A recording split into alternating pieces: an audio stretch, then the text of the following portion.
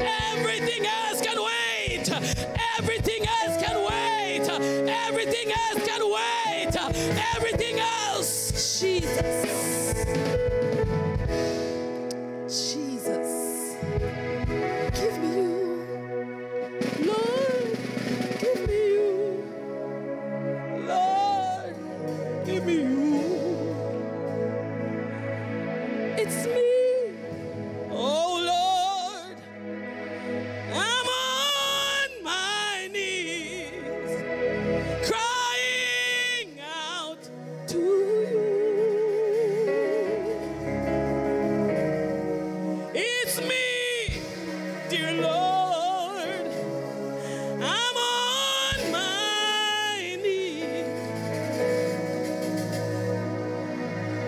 Give me you.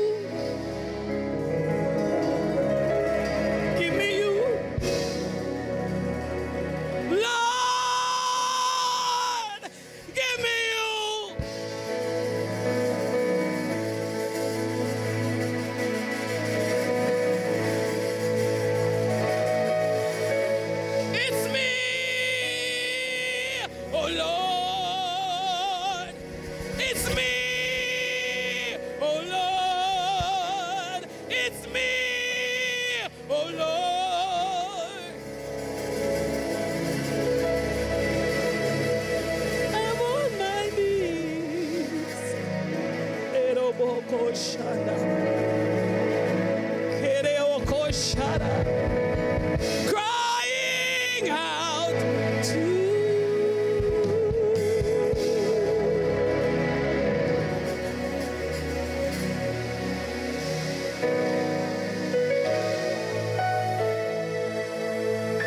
give me you, God. Give me you, God. Give me you, God.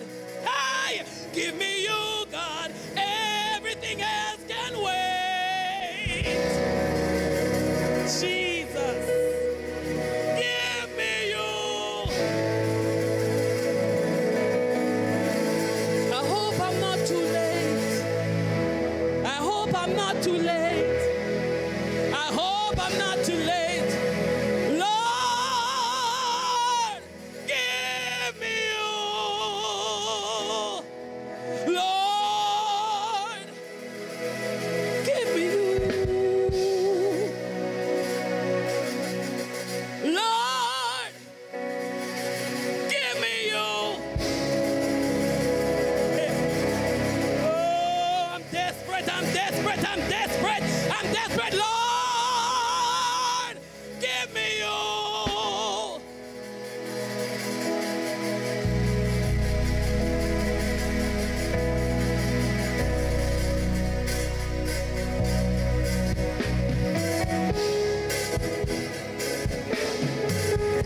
Hallelujah. I greet you in the matchless, awesome, and powerful name of Jesus. I greet our pastor in his absence. He's on the King's business elsewhere. And I'm humbled to be able to stand at the sacred desk this morning. I greet board members, family of faith, and visiting friends. Praise God. You may be seated if you can.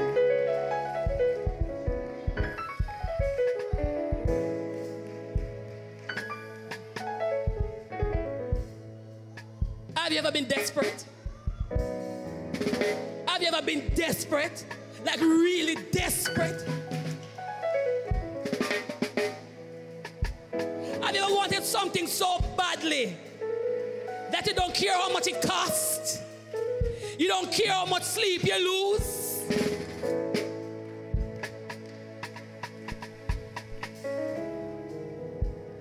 Have you ever been so desperate you don't even care about the risks involved? Have you ever been so desperate?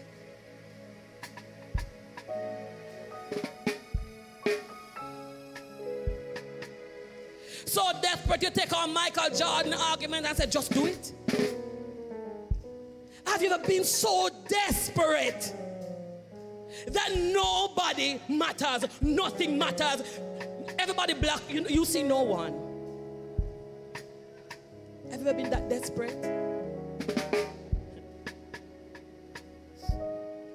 It's me, oh Lord. I'm desperate. I don't care who is here and who is not here. I'm desperate, God. Give me you, God.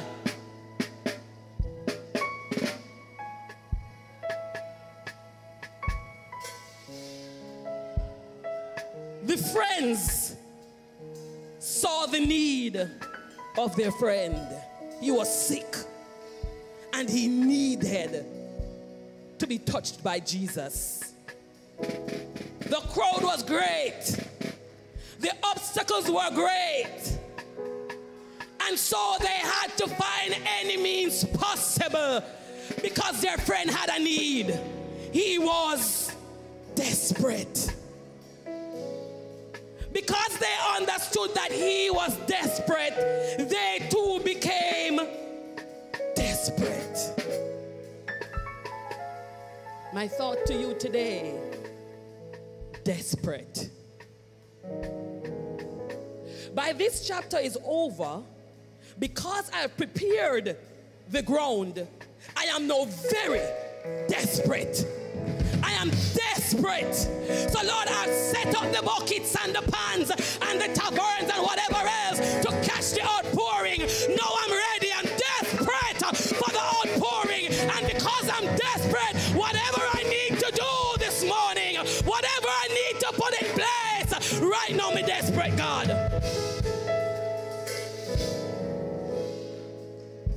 The friends didn't think about who would be upset because them get skipped. The friends did not think about what will happen after they tear out the roof. They had two things on their minds: to see Jesus and to get help for their friend. So the friend was on their mind, the need, and Jesus. So everybody else became insignificant. Because the need was great, they were desperate.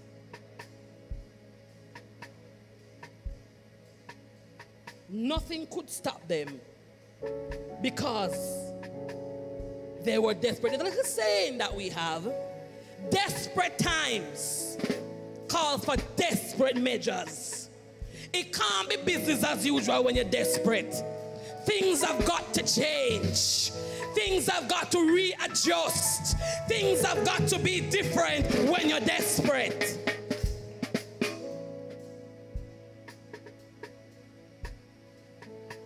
Time was against them. It could mean the death of their friend. It could mean a longer time for their friend to smile again. It could mean a longer time for, if the friend had children, for the children to be able to play with their father. It could also mean that their friend is going to have to wait a longer time to love and embrace his wife. Everything hung on that one moment, that 1 hour. Everything was hanging on that. Meeting Jesus today was priority. Everything was at stake. If they did not meet Jesus today, it could be the end for their friend. They were desperate. And when you are desperate, you reap results. Because Jesus saw their faith and said, your faith has caused your sin to be forgiven, because they were desperate. Now, excuse me a minute. I have to take off my shoes. Guess why? I was desperate some years ago to lose weight. And it seemed as if my shoes stretch out. It is flipping and flopping. Desperation brings result. When you're desperate, you will reap results. Now, understand this. There are 4 signs. Now, I'm trying to be a topical preacher here this morning. There are 4 signs of desperation. When you see these 4 signs, you know that people desperate. So observe when you go along to know if this person is desperate. Luke 19 verse 1 to 10 speaks of Zacchaeus. Now we know the story of Zacchaeus. Rich tax collector, Brother Curtis, have money, tall up him, dollar strong. But Zacchaeus had a need. Zacchaeus wanted to see Jesus. Zacchaeus really needed to see Jesus. Now he had shortcomings.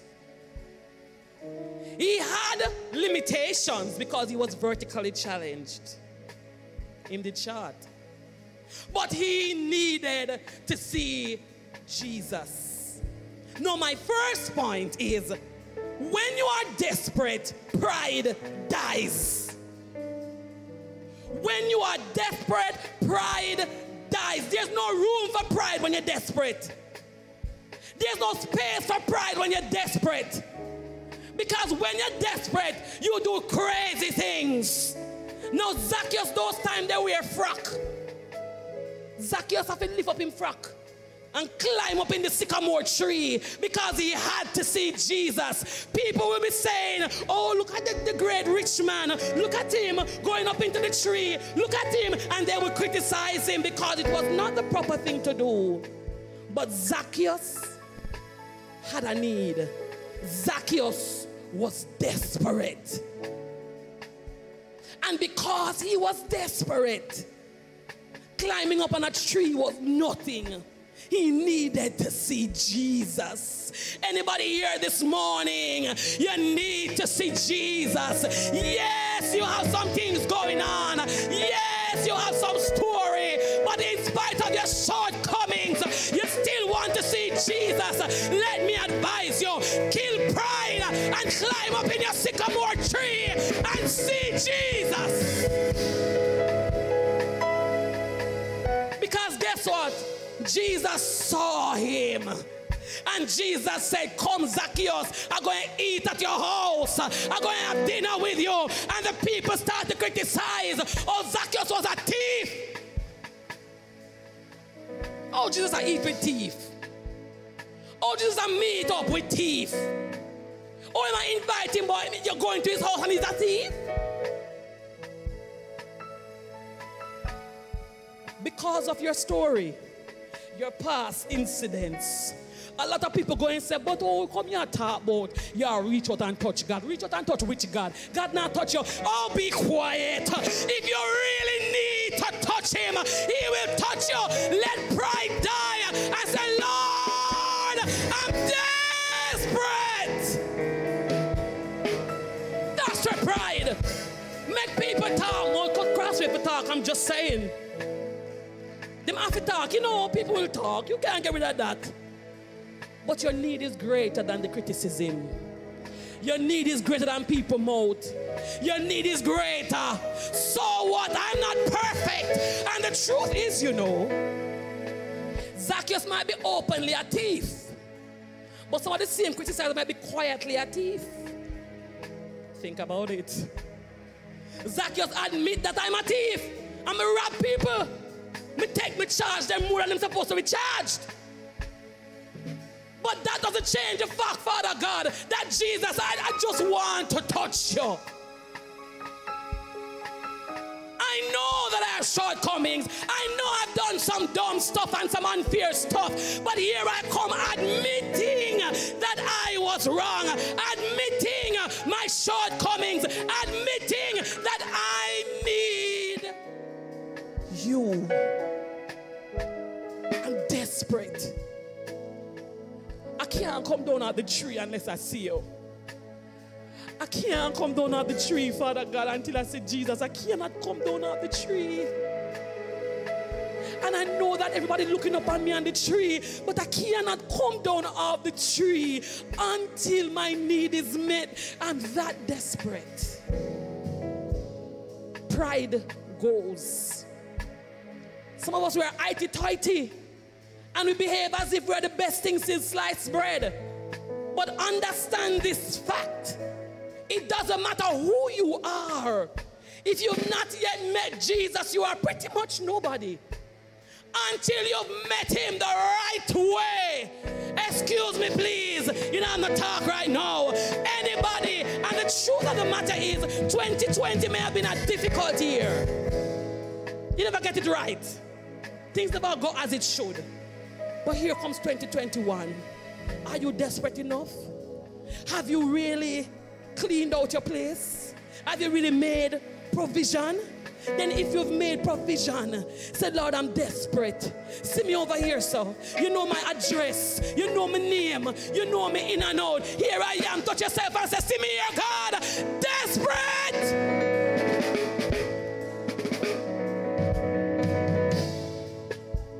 And as if Zacchaeus wasn't enough, because there's a lot of people in the Bible who were desperate, you know. Lord, when I was preparing this message, I never noticed so many people was desperate. A lot of people in the Bible were desperate and they reaped results. They reaped results, Shane. They reaped results. Understand? When you are desperate, fear disappears. Listen to me, man. And so you're desperate, Sean. You come like a Superman. Come like you get Red Bull. You get wings. You feel like there's nothing you can't conquer when you're desperate. That is in your way. Excuse me? You're not afraid of none because you're so desperate. Listen. Luke 8, 43 to 48 speaks about the woman with the issue of blood. We all know about that woman. For 12 years, she was bleeding. For 12 years. Now understand this. In those days, the moment you're bleeding, you're supposed to stay away from everybody else. Now this woman was in a prison. Her need was so great, 12 years. And she was alone. Can you imagine being alone for 12 years? She spent all her resources, all her money she spent up trying to get healing and trying to get doctor this and doctor that. Nothing worked. For 12 years, then she heard that Jesus was passing through. Now understand, remember she cannot go in the crowd. She cannot go among people because if she ever did that, probably she'd be arrested, beaten. We don't know what would have happened to her, but she was not allowed. But she was so desperate. Her need was so great. She said, prisoner, no prisoner. Beatener, no beatener. I need. And so she started to plan, strategize, begin to put things in place. And then she just quit upon Jesus, you know. She said, I don't even have to hold on to him. He don't even have to hold on to me. Me just want a touch. Just give me a touch. Me just want a touch. My faith is so big right now. The way I'm desperate. My God, I just need a touch. Jesus didn't have to take me and hold me up, so Jesus. Jesus said, don't even put me in your lap to sit down. Just give me a touch right from my forehead here, so. A touch from my shoulder here, so. A touch from my back. Jesus said, wait, somebody touch me. But listen to me, she didn't care. Only after she was dried up, she realized that, oops, did I come in public and do that? But Jesus turned to her, man, and again the woman received, because she was so fearful, she was almost apologetic. How great is your need? How great is your need? The woman didn't care about the repercussions of her actions because her need was so great. There was no fear. She was propelled by her need. There was no fear of people. There was no fear of penalties. There was no fear. Her need was greater. Her desire was greater. She was desperate. Give me you. Everything else can wait. If they want to arrest me after me heal, at least my husband can come to jail and look for me. And I can sit down and talk to him face to face. And at least my children can give me a hug. But I'm so desperate. I'm so desperate. It's not enough to be watching everybody living as they should. It's not enough to see the thing that I love happening and I can't participate. And I can't participate. It's not enough to feel the hunger and the desire inside. It's not enough to just be yearning. I can't take it. I can't take it no more. I don't care what it takes. Me no business. Me no business. Me no watch no face. My desire, Lord, I'm desperate. I'm desperate. I just need to touch the hem. Just a touch. I just need a touch, Lord. I just want to, when I come into your presence, I'm not lost. I just want a touch. And I know that nobody might not want to talk to me. Everybody might want to stay away from me. But Lord, if you touch me, I'm all right. It's worth the risk. It's worth the risk, Lord, because I'm desperate. I need you. I really need you, God. I really need you, Lord. I'm not afraid of their faces. I'm not afraid of their words that they will throw at me. I'm not afraid anymore, Lord Jesus. I'm not afraid anymore, Lord, because I just want you. I just want you. I just want you. All I need is you. I'm desperate for that move in my life again. I'm desperate to be able to do the things I used to do. I'm desperate. I don't care anymore.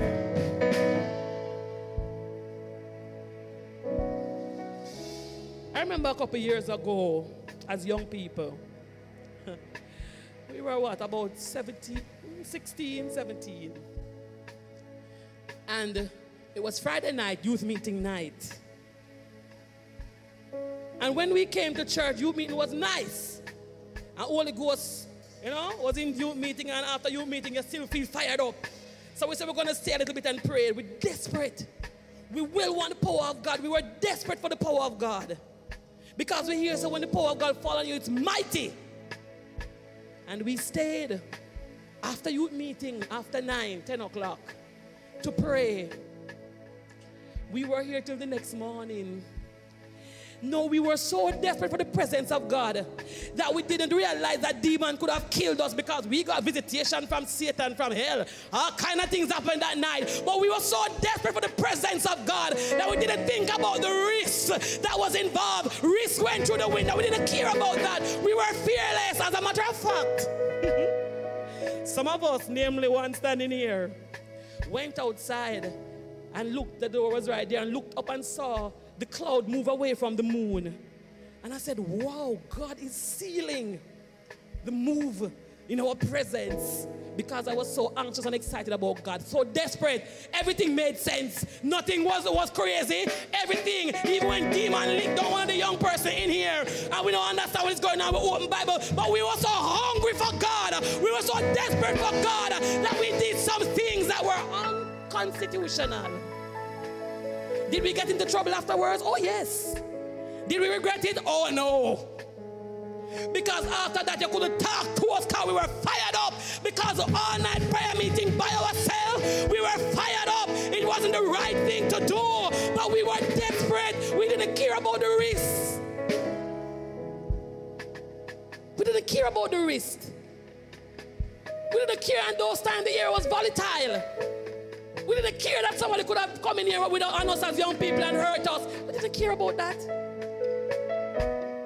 And early in the morning, we hit the road evangelizing. So after 5, we were so desperate. We didn't think. And I'm sure Pastor would be so happy to have some desperate people who just want God to the point where he has to be reining them in and saying, oh, this, we can't do this, we can't do that. Desperate. She did not think about the risks. She became fearless because she was desperate. Can't be business as usual. It cannot be business as usual. And point number 3. your approach changes. No, let me tell you this. I feel good this morning when I see certain sights when I come in here in the front rows. When I see the front rows, I feel good. Because you see, your approach can't be the same when you're desperate. You have to change something, because when you're desperate, if you used to sleep on the left, you start sleep on the right. Understand, when you're desperate, it cannot be the same. Nicodemus in John 3, 1-21 came to Jesus by night. Nicodemus had questions he needed answers for. But you see, he couldn't come in the day, because in the daytime, people might see him and create another set of problems.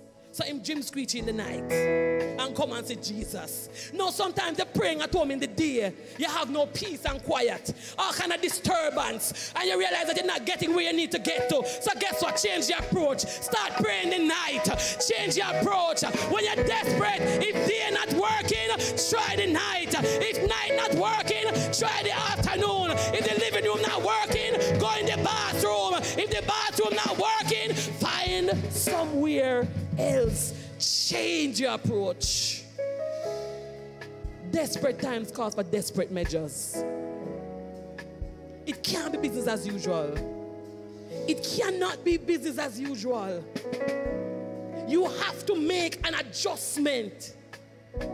If you are going to experience God, you cannot function the same way.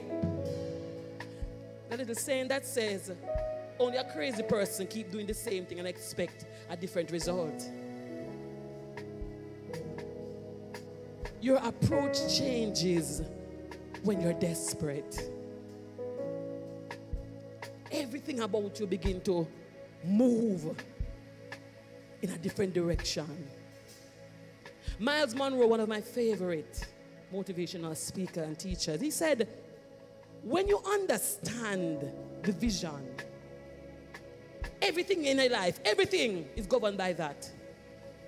So nobody can call you here and call you all over the place. If it is not in the direction that you are going, you don't even need to answer to it. Because you're desperate and you have a goal in mind where you want to get to. If you're normally a yes man or a yes girl and go everywhere for everybody, and you are not growing, then you have to put a pause on that. Change your approach. Apologetically, I say to you, I cannot be your yes man and your yes girl anymore. I have to change my approach because there's another level I need to get to, and changing my approach because I'm desperate. I'm desperate to move from this point to the next. And the way I'm doing things is not cutting it. Coming to church when church halfway through cannot be desperate, people. If it's what you've always done, then you have to change that. As we say, I like the front seat story. Nice. Because you see, it's a sign of desperation.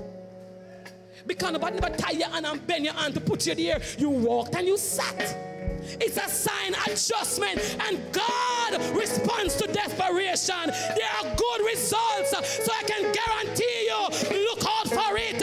It's coming. The result is coming. The result is coming. I'm desperate. Nicodemus said, I cannot go to God in the day. I can't go to Jesus in the day. Some have got to try the night. Everybody crowd him around in the day. I can't get him by myself. So I'm going to have to go to him in the night. Everybody is going in this direction and everybody getting the same results. You know what is true? I'm going this other way. I'm desperate. And I say it over again, and some people might be tired of hearing it, but I'll say it again. It is all right to go by yourself.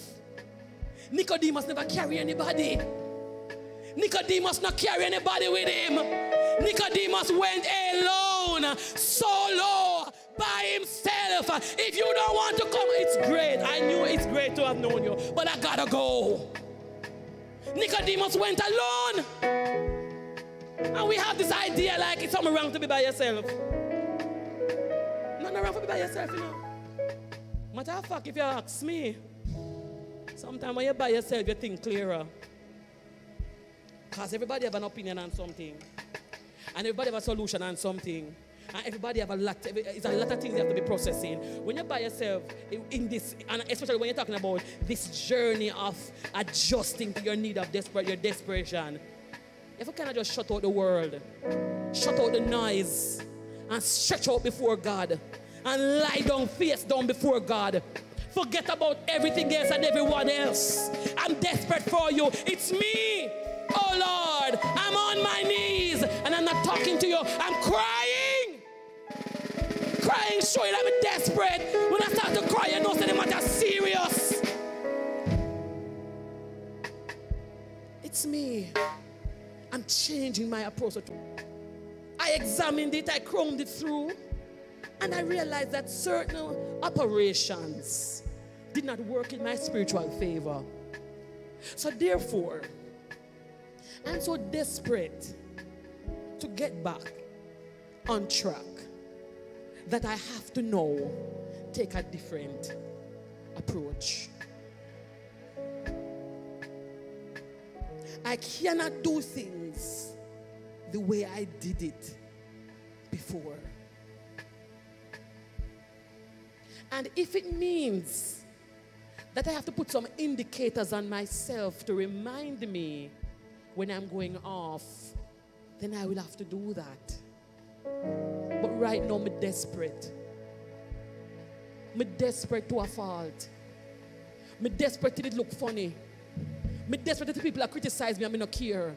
I'm just desperate. I just need God right now. I just need God. I God me need. I just God me need. I'm not really business with nobody. I just God me need right now. I just more and more I God me need right now. Everybody else and everything else take second place and changing my approach. Stop calling me certain hours. Don't call my phone. And if you're going to call my phone about rubbish, you've reached the voicemail box of. If you're a regular rubbish speaker, you've reached the voicemail box of. If you're a regular idler, you've reached the voicemail box of. I don't have time for you. I change my approach. Nicodemus knew he could not go in the day could not work.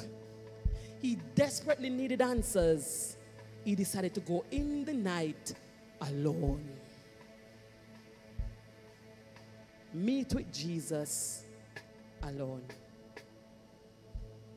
If meeting with Jesus with company is a problem, meet with him alone.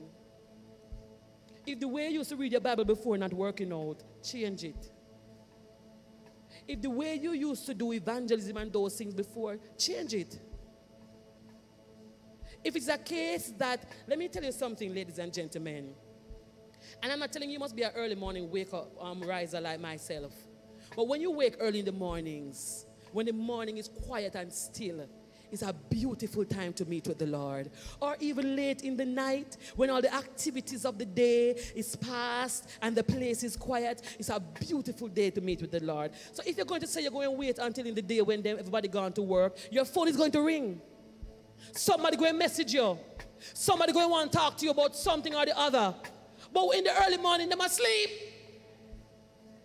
So when they are sleeping, you are connecting. When they are sleeping, you are meeting with the Lord. When they are sleeping, you've changed your approach. When they are sleeping, that's the time when you are building. Because you're desperate. You cannot take the same approach.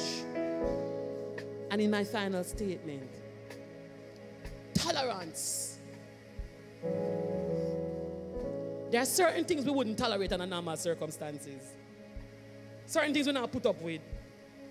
Because let me tell you something. John 9, 6 to 7.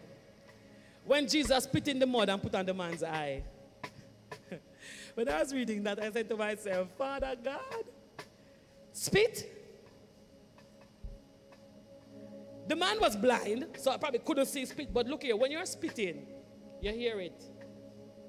So he must hear that Jesus do something. Then him feel something on his eyes. But he was so desperate to see that probably if Jesus speak directly in his eye, he didn't care. Because in his need, he would tolerate anything. Desperate times call for desperate measures. When I'm not in the house, and I'm at home watching, is the most uncomfortable thing for me.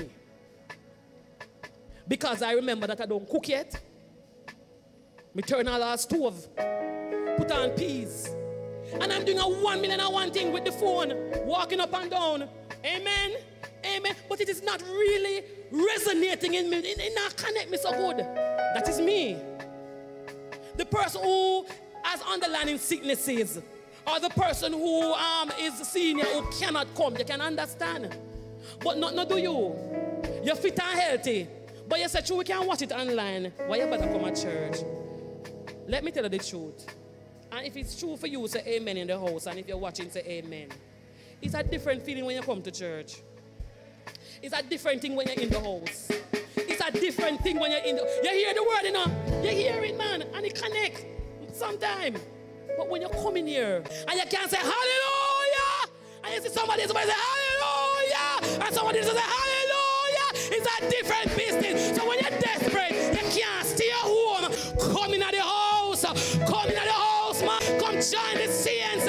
Fire, rub up and rub up. When we come in the house, we rub up on each other. Now we go iron sharpened iron. Desperate. Desperate. The man bear the spittle. Jesus rubbed it on his eyes. But he was so desperate to see. He didn't care. He tolerated that. He bear it.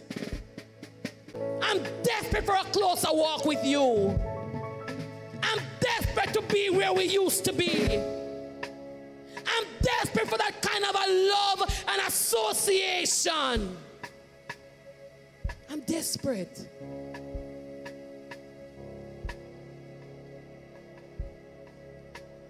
If you want a thing bad enough to go out and fight for it, hold the music a little, Mr. Musician. I want you to listen to this. If you want a thing bad enough to go out and fight for it, to work day and night for it, to give up your time, your peace, and your sleep for it, if all that you dream and scheme is about it, and life seems useless and worthless without it, if you gladly sweat for it and fret for it and plan for it and lose all your terror of opposition for it, if you simply go after that thing you want with all of your capacity, strength and sagacity, faith, hope and confidence and stern pertinacity, if neither cold, poverty, famine, nor gout, sickness nor pain of body and brain can keep you away from the thing that you want, if dogged and grim you beseech and beset it, with the help of God you will get it. Are you desperate? Are you desperate? Are you desperate for more? Are you desperate to touch God? Are you desperate to move from where you are to where you're supposed to be?